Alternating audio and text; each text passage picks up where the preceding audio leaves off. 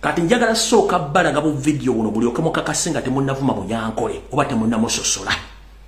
Njagala Museveni ka group ye bave bakonfirminge nti Banyarwanda tumetudiringa n'Abanyarwanda so sikutandika kutuvumisa mawanga ge tubadde nago ebbanga lyonna. Kati kabikuse kavudde kwanjula katandise.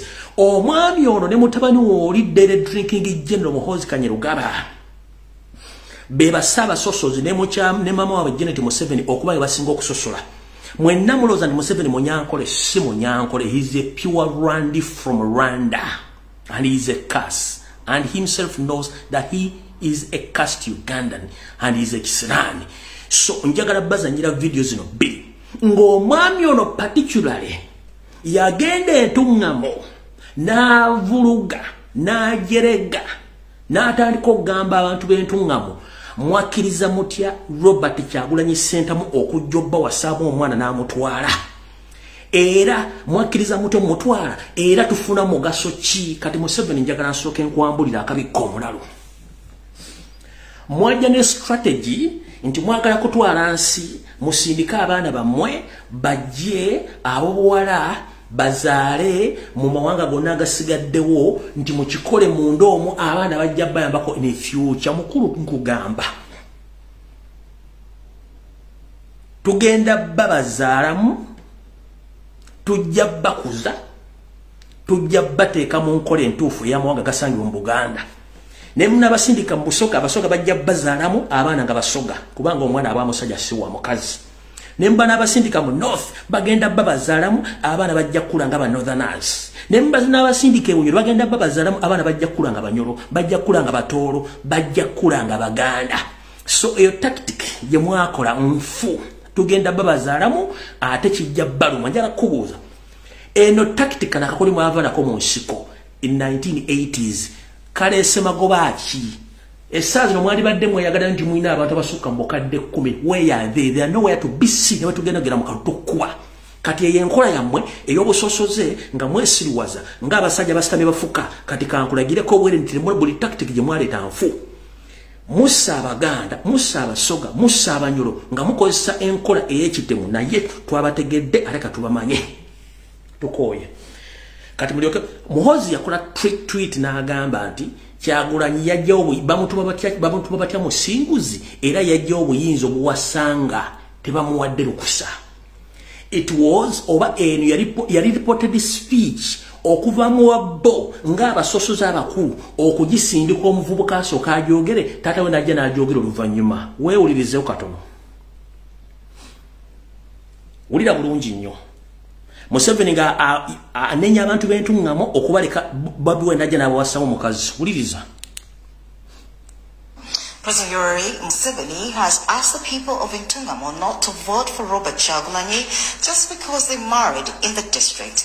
Now, both Museveni and the First Lady Janet were born in Intungamo, but the wife of Bobi Wine, Babi Ntunga, was also born in the same district. Now, Museveni today campaigned in Greater Intungamo and pledged for more roads. Intungamo district is where the NUP's presidential candidate Robert Kyagulanyi married his wife Barbara Ntunga. While campaigning in the Greater Intungamo district today, Museveni has discouraged the community against voting for candidates.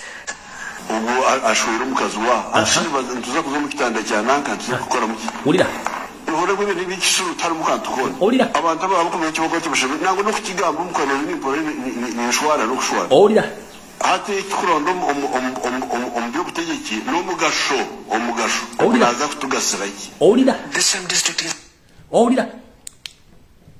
owulira hatred owulira obukyayi obusosozi obuli mu Museveni mbu Kyagulanyi lwaki yagenda n'awasa entungamo era lwaki baamuwa omukazi gwe baamuwa bo ng'ab'entungamo balina mugaso ki era tebandikiriza musajja okuwasa mukazi okubanga bo bategeka abaana baabwe okufumbirwa nga balina ebigendero ebya bye baali baagala kati Museveni okumanya musajja gw'ososola njagala ombulye mu famire yonna oba mulimu omuntu omulala tali wa ggwanga lyammwe akabano kammwe ayinza okuwasa mu famire taliyo nga n'abavubuka abaasooka baali aba UPDF nga tinafuka SFC abagezaako okuwujja bawala biwojjolo abamu baasibira mu ntaana abala bagenda bali mu ekizayiro olw'okuba nti bate bava mu kabano kammwe eno message njagala mujjukira bulungi nnyo tweet Muhoozi gye yakola ono Museveni yabyogera ensi ewulira lwakuba nti balowooza nti information esobola okuvaayo muwulire bulungi nnyo mulyoke mutegere nti ono omusajja yasinga obusosoze kansula nti omukulembeze wakuno kwali buli Munnayuganda kwonna kwali ne media zonna kweziri zino eza Uganda omanyi mwesiriwaza nnyo wulira bulungi nnyo. President Yoweri Museveni has asked the people of Intungamo not to vote for Robert Chagulanyi just because they married in the district. Now, both Museveni and the First Lady Janet were born in Intungamo, but the wife of Bobi Wine, Babi Ntunga, was also born in the same district. Now, Museveni today campaigned in Greater Intungamo and pledged for more roads. Intungamo district is where the NUP's presidential candidate Robert Chagulanyi married his wife Barbara Ntunga. While campaigning in the Greater Intungamo district today, Museveni has discouraged the community against voting for candidates.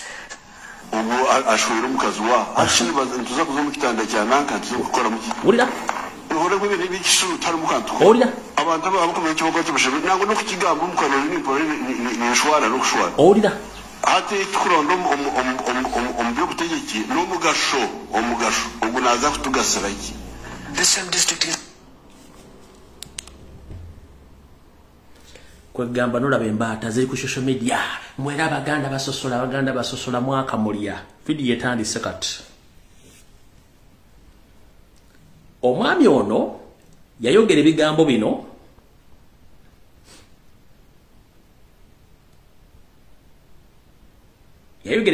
njana kusooka ozanya videos zino kubanga mukulembeze yatugambye tubalagireko obwerere mu video n'atugijjeyo kansooke enzanye eno ng'ali mu magye bakyali mu nsiko ng'abuleminga amagye gavumenti ezasookawo nga zibesinga ku busosoze kikyakola olwaleero tutuno.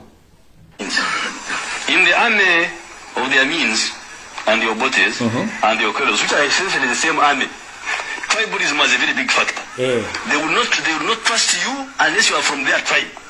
So to them, loyalty was based on the tribe. And the army was supposed to be a brotherhood somehow, a sense of brotherhood, of Wunduku. Now, because of that position of theirs, it has led the army to disaster. So, because of their position and their tribal statements, the previous governments, their regime collapsed because of tribalism, basing on who to be recruited in any government office and in any government forces. So, Mr. Yoseri Tibahaburwa Saba Sosoze, I want to ask you one question. Can you prove to us, as we Ugandans, of all serving officers in SFC are coming from which area of the country? And can you tell us the place of their origin? Museveni, amaje gonna SFC ge wateeka mu ggwanga Uganda agakukuuma tubuulire gye gasibuka bonna Banyarwanda oyawuka n'otya nabali bino gwo byeyogerera tugenda kugendayo tuvudde awo. Omwami oyo yayogera ebigambo bino wammanga ng'alumba Ssaabasajja Kabaka era ng'ajereegerera wulira mukwata mpola. Go to the palace of Mutebi here. There's something you call one catch. One catch. The Baganda say one catch. They talk about it. Where did one catch come from? They don't know. But we restored you so that you discover all these leakages. Instead of that, they are just busy with the parochialism, localism. One catch is a Luo word. One catch is a Luo word.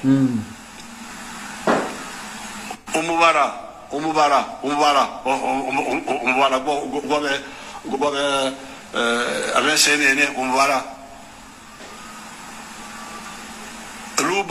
Lubala is a Luo word. Do you have any real rules here or they are also disappeared? Obukadde magezi naye nga n'embuto wali ogalina. Ekizibu ekiriwo nti bw'ojja okubba nga gy'ogenza okubba tomanyi nti nnyinimu mwali ebiseera ebisinga weerabirira okutwalirako lisiiti. Omusajja mukulu ono yakuza mutwe nga mmali ye ng'alowooza nti yasinga otegeera.